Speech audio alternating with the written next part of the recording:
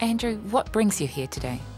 Well, we're here today because it's just great to get on the ground in Christchurch and talk to staff and talk to people in the community about how they're feeling and how the rebuilding program's going.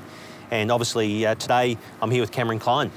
He, as our group CEO, is very interested in understanding it and supporting us as well, so it's great to have him here.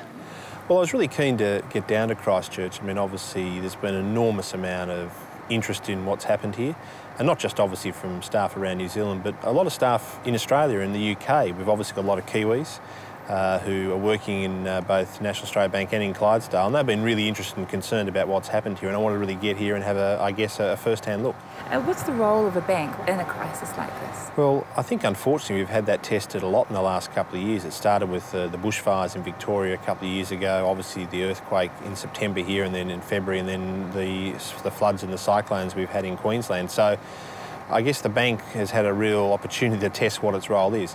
I think its role evolves. The first role we've got is almost a frontline one. Yeah, we're a big employer, but a big connector within the community. We have branches right throughout the area, so we play a key role in really, are our staff safe, are our customers safe, can we connect people with their friends and family, and can we provide some basic initial service to people? Can we actually help them get through that initial critical 48 hours? It might be access to cash or other basic services.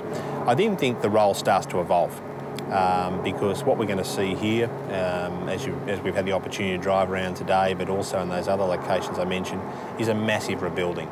Businesses need to get back on their feet. They're going to need working capital to start their businesses again. They're going to need construction finance. They're going to need a whole range of things. And a bank really has a role to rebuild.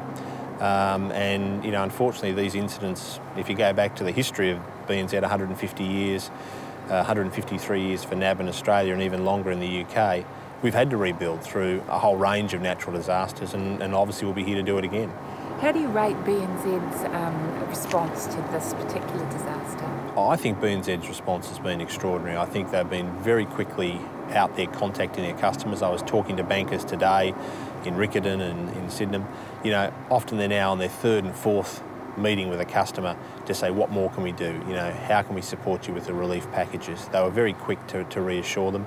The community response has been extraordinary, the way they've got themselves back out to business, they've pulled together, they've raised funds, they've helped people connect. Until you actually see it with your own eyes, I mean, you get the images that you see on the newspapers and the TV, it's really quite confronting, just the extent of damage. And I think the thing that really brings it home to me, having had the opportunity to go around here today, is there is years of rebuilding. And so what it'll take from us at BNZ, but also the broader National Australia Group, is we need to be there right through those years in supporting the rebuild of Christchurch.